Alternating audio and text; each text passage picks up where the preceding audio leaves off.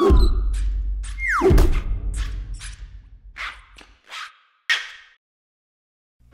everyone, welcome to a Good E-Reader unboxing video. My name is Michael. And Peter over here. We have here something very exciting, the Kobo Clara HD. Yes. So this e-reader is $139 in Canada, $129 in the US, and it's going to be about 129 euros.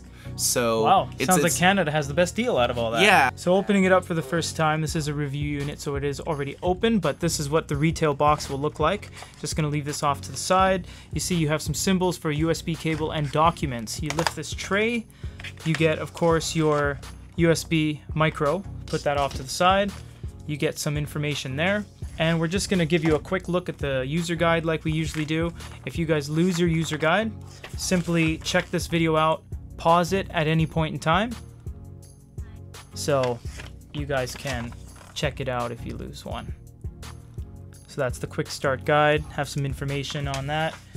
So here is the device itself, finally in our hands. So we're just gonna take this, oh, that's so rewarding. So you'll see in our comparison, but this is a little bit of a different shape than the previous models. It is far more rounded in the corners, so that's always really nice. And they have changed the back. Yeah, they totally have. They used to have a little segment cut out of the bottom that says Rakuten on it, but now you see the Rakuten has some really strong real estate up top.